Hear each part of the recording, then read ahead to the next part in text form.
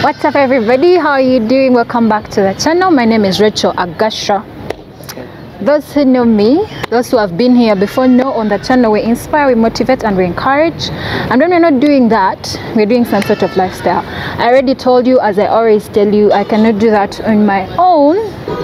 So I bring different people on the channel to inspire you, talk to you, and maybe you can relate with one of them. So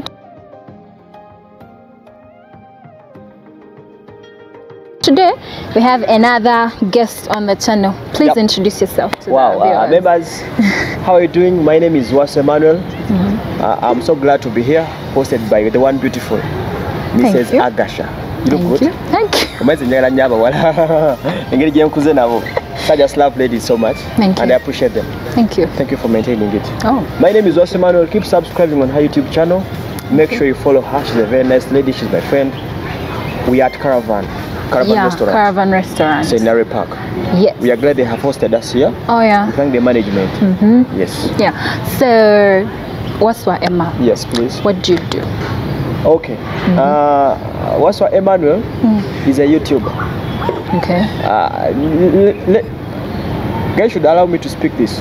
Please I'm among the best YouTubers in Uganda. do you doubt? No. It is important that you know who you are. So if that guy says he's one of the best, I'm also one of the best. Of course.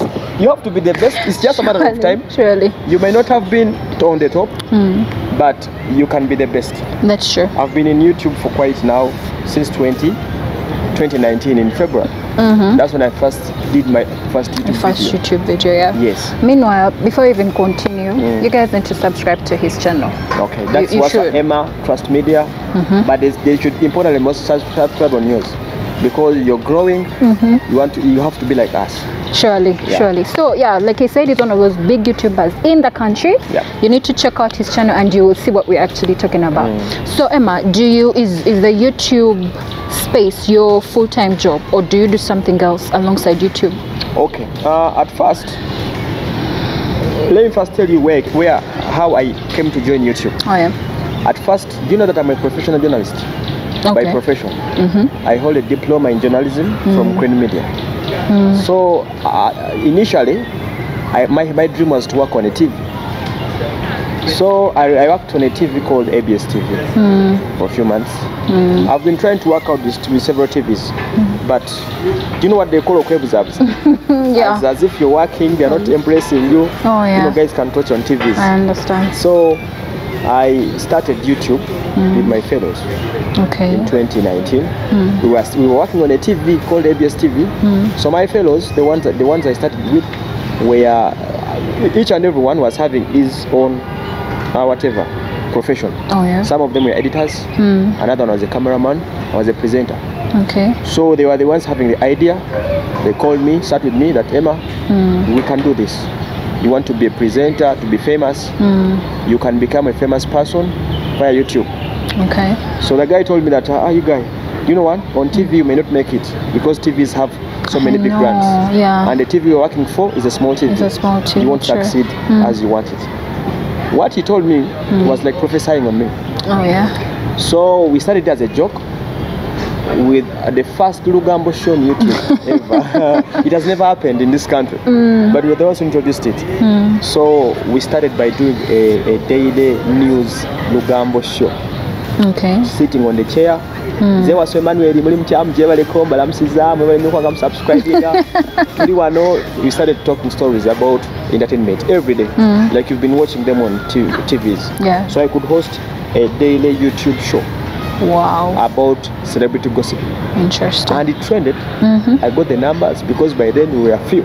Sure. So I got the numbers, and we managed to come up with a YouTube channel which made 100,000 subscribers in 1 year. Interesting. Wait. 100,000. Yes. Okay. Because we started it in Feb. Serious business. Okay. By then the channel was having 6K subscribers.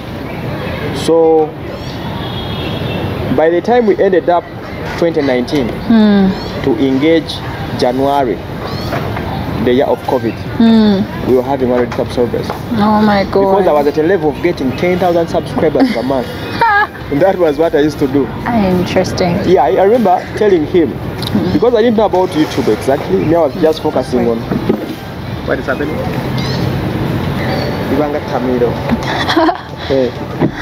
So okay, we're still on Agasha's channel. We just had a short commercial break. True. Can you imagine hosting a presenter? It's one of the hardest things. Yeah, sure. Okay, so we worked out. Me, my focus was to have a brand name. Yeah. I never knew how about YouTube pays. I never focused on that. Yet we were earning money on the channel, so we could share the dividends with my fellows. Okay. But my aim was to make a brand called Wasswa Emma. Oh yeah. So we worked. I was working on TV as well. We are shooting our videos on YouTube. Videos, yeah. We could use ABS's studio, their camera, their internet, their masanyalaze. They are everything. And they are everything. It didn't affect you in a way, or them? Didn't it like bring our commotion or ruckus or friction? Yeah, automatically. And that's the reason as why I was fired from ABS TV.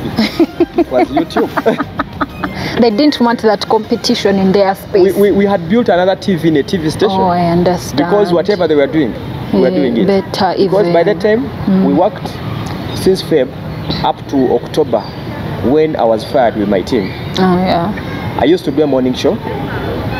But for us, I could be, they could not facilitate the show clearly. So I could go to the field and I get my own interviews, my own content. I never gave them to the TV. I used to put them on YouTube. On the channel. Because I had a committed team of Edgar Wycliffe and Skim. You call him Skim, but it's Segaba. So we could go and look for our own content, which we used to upload on our YouTube channel. So Mumsomba was like, these people are not serious. How can you go to the field and you don't bring the content to the TV? And yet you're just uploading it on your channels using my masanyalaze, my everything. You're using my everything. You guys are not serious. So now but we thank him because he's the first person who gave me a platform on the TV. Exactly. To work on a daily show. That's one. He gave us electricity free. So commotion came after some period because he saw our channels growing bigger than the channel of the TV. Because also ABS had its own YouTube channel. Yeah. So he was like, no, these guys are not serious. They are competing. They are competing within. You had become competitors, definitely. Even if it were me, really. Yeah. I'd ask you to go and create your life anywhere else. But the reason as why we did it is because we had love for what we are doing, and they were not focused on our goals. You know what differentiates people and what brings diversion within people is because of the ideological factors. The people you're dealing with, as of now, it's because you share the same ideas. That's true. If you check in your phone, most of your friends are bloggers. Because you have the same ideas. The reason that's why you know me is because we share the same ideology. That's true. So people who don't share with you the same ideology, that's true. That's true. That's true, by the way. Even actually in real life. That's the real life I'm talking about. That's true. So we had different ideology factors. We were focusing on something bigger. The TV was also focused on something else. So we worked, we trended, we did all interviews in this country. We moved to each and every show. So by then, I was doing YouTube as my full-time job. Okay. Because it was earning. Sure. So we knew the technicalities of earning from YouTube. Dedicate and upload videos. However little views you get, you keep uploading. Sure. If you get 100 per video, if you upload 10 of them, that's 1K. 1K, yeah. Rather than people who upload one video. So for us, the technicality was just to upload. We kept on uploading. We got commotion with people. We fought with friends. Like Spice Diana, we got problems with her because of Lugambo. But God helped us. We trended. People loved us. I got friends. We got some good money for sustaining our lives. So by October, that gentleman, Mr. Iga, was fed of us. Yeah. It was like, I know what can make. So he wanted to tell us there's something which happened. We never agreed with it. Because now we could sit on the same table.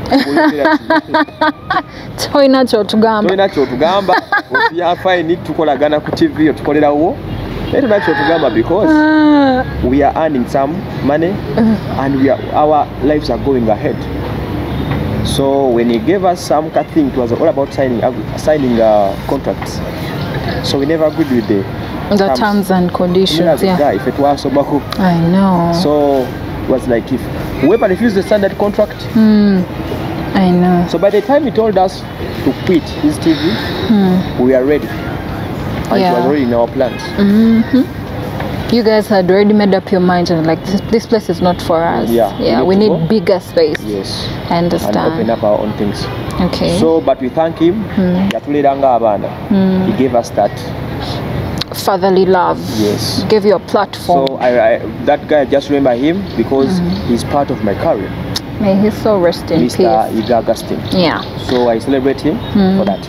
Cool. You've summarized literally everything that I would have asked in like 1,000 questions. Yeah. So when did you start officially? Was it that time when you left, or you had already decided officially regardless of where you are and everything? If work like mafias. You know, I was focused to make sure that I become the biggest YouTuber in Uganda. By then we had Ibra. He was a bit trending. He was trending. So I was like, hey, that guy is trending alone in the platform. What inspired you? What drove you every day? Like, Tuli no chikuba, by all means, we have to do this. Me, in my nature, whenever I engage in something, I work to leave a mark. Understand. Even if I become your friend, I make sure in your life, I leave a mark with you. Sure. That, hey, I was once Emma's friend for 2 weeks, but you know, sure. Even if I'm your boyfriend, I make sure I do for you something you will not forget. You will remember me for that. Even if So I had that thing in me. Secondly, I had some issues with my family at home there. They were calling me because we also disagreed. You know me, I focus on my mind. I don't focus on people's minds. So I had disagreement with my parents at home. Like others were doing other things which they wished, and I also refused. Because if it wasn't to be my mind, I would have been abroad as of now. Okay. But I could tell them that here in Uganda, I'm seeing some money. Let them go. So by then, we had got commotion in the family. So I used to do my things alone. Yeah. They even took time without seeing me, my family. So they started watching me on TV and on YouTube like other people. Okay. So the main issue, by that time, we had already moved on because by the time we started, the channel was for Segawa. Yeah, he was the one who had created it. So we just joined together the efforts. So we knew how to share the dividends. So by that time, I had already moved because I found the channel having 6K. So I had already, by 7 months, it was already having 7,000 subscribers. So he told me, you know what? If we make 100K, we are getting an award. I told him, hey, what is the use of that award?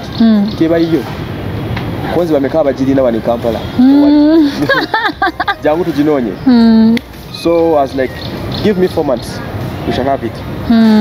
I'm sure, and I swear, by December, we had made 100K for the silver button. Wow. So already I had focused that it's now bringing in money. I had seen the results because my pages were growing, my Facebook, whatever. I had gotten so many friends in my phone. You know, people are recognizing me everywhere. You know, it was my dream to be maybe a famous person in this country. To have a good number of people who can recognize that when I pass on the road, I can have at least out of 10 who can say that is Emma or anywhere. Quick one, you're called Wasswa. Are you a twin? Yes, I'm a twin. Oh, okay, interesting. Where is your twin? My twin, I'm a twin who has gone alone. I'm a twin who has never seen my twin brother because he died a long time ago. Oh, sorry about that. A brief story about it. My mother, you know, she comes from Sudan. I always tell people that I'm a Sudanese. I'm a Wakanda. Don't see the black color. I saw it when I was struggling to look for the light. No, so this is, you know, I come from the Madi tribe. They are part of Sudanese. So my mom told me that they told her she had produced twins. Okay. But she spent in the theater over 48 hours. Yali amaze okuzirika katamanyi kidako. So the brief story is that she was operated, but the doctor came late and found one twin had already died within the stomach. Oh. So I was alone and they survived. I think they didn't know there was another baby. Do you think they knew there was another baby? They knew, but the problem was the delay of the doctor to come and operate my mom. I understand. So, Yazirika. Then by the time they operated her, then by the time she came back to life, the twin brother was already buried. Oh my God. So I remained alone. So sorry for your loss. Clearly you're living the life of both of you. That is a good thing. Yeah. So you talk about your friends, you talk so nicely about them. Do you guys ever have issues? Do you ever collide? Do you ever feel like, I think I'm doing most, I should be paid more? Or maybe I think, you know those things that happen amongst partners and everything? Okay. As I've told you, that in this life, before you focus even on money, but ideological factors matter as much. Sure. By the time we used to work together at the other recent channel, we used to have the same goals. We had so many plans, like we could see it together, the chino. By the time we were still having the same goals, before entering 2020, everything was okay. Because we could say now we want this month. We could sit and see how to do it. We achieve it. But after some time, some of us went relaxed. Like, I know. So others were like, okay. So our goals started differentiating. It happens. Like you say, let's go and do this. Someone was like, I understand. So that's why we started feeling uncomfortable. I know. But we worked for a full year without anyone knowing without even us showing to each other that we have issues. Yes, because we knew that our source of income is this. So we could work together just to secure the bag. But no one could tell each other until obutakanya. But since all of us were wise enough, I think okay. So are you still okay, or do you have like rules that govern this collabo, or I don't understand? So cold wars. We had to part ways. Yes. Oh, okay. And by June 16th, that's when we parted ways. I just woke up one day, I called them, all of them. Oliwa come, and this come now Django for a meeting. So we decided, I just told them, I'm leaving, all of a sudden. Wow. Like, why? I'm leaving. I never gave a reason or what. I just moved up. No, now you told them more man.